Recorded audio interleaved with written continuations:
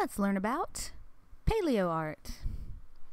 Paleo means old, and art means, well, art. So Paleoart is any art that attempts to portray prehistoric life. But let's be real here, it's mostly about dinosaurs. Brief history of what is up with dinosaurs. So let's say that you jump out of your time machine 150 million years ago. You see this guy wandering around. It's Diplodocus. Hello, Diplodocus. Oh no! An ancient version of a coconut is falling! No, oh my gosh, no! Oh, the horror! Oh, boink. Well, he's dead. Poor guy. So, then, his body falls to the ground and happens to be a little muddy, so this dino's body sinks into the mud a little bit.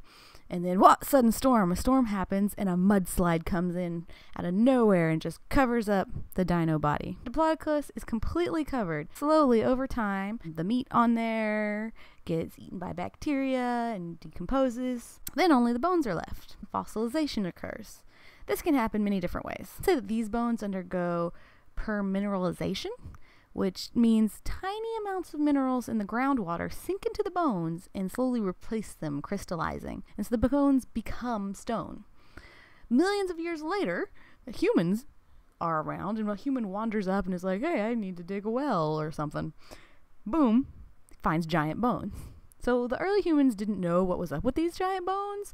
Some of them thought there were giants wandering around, or dragons, or all kinds of crazy stuff, which led them to believe that possibly the bones were magic. Some people even crushed the bones up and ate them like medicine, thinking they would give them some sort of magical abilities or health. Please do not do this.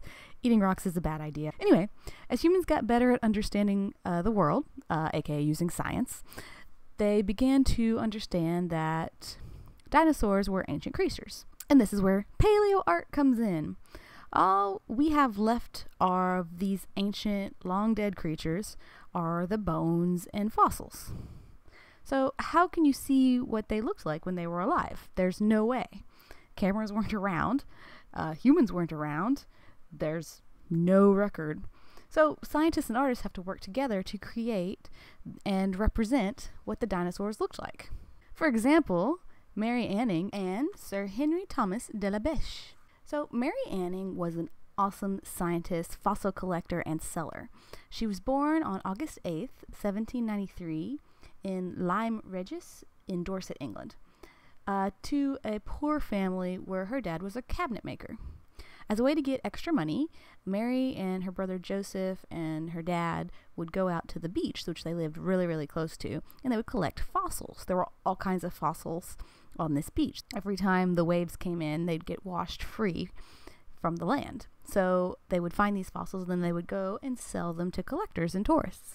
And Mary kept collecting the fossils. It became her business.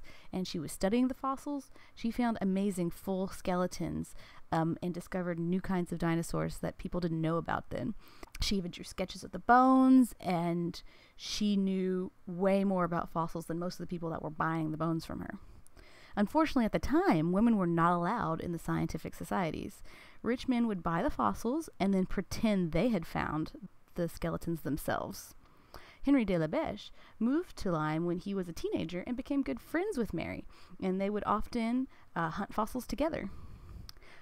Well, Henry went into the military, but he never forgot his love of fossils. When he was 21, he joined the Geological Society of London, which Mary was not allowed to join.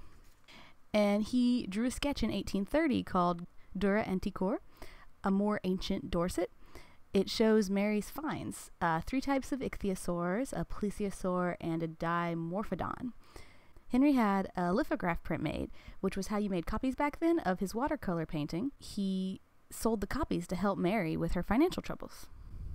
More and more scientists and artists use the newest knowledge to draw their depictions of dinosaurs and other prehistoric creatures. This kept going on, and people would build upon the ideas of the people before, like Mary Anning. Richard Owen studied bone structures and how animals' muscle, skin, fur, and scales looked when they went on top of bones.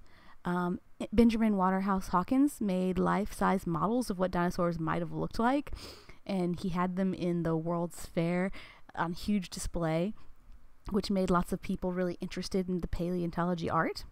Charles R. Knight used his knowledge of always insisting on drawing living animals, to draw lifelike and active versions of dinosaurs. So paleo art has never stopped. Scientists and artists are working hard every day using the newest dinosaur discoveries to make the best renditions of drawings and paintings of what dinosaurs looked like.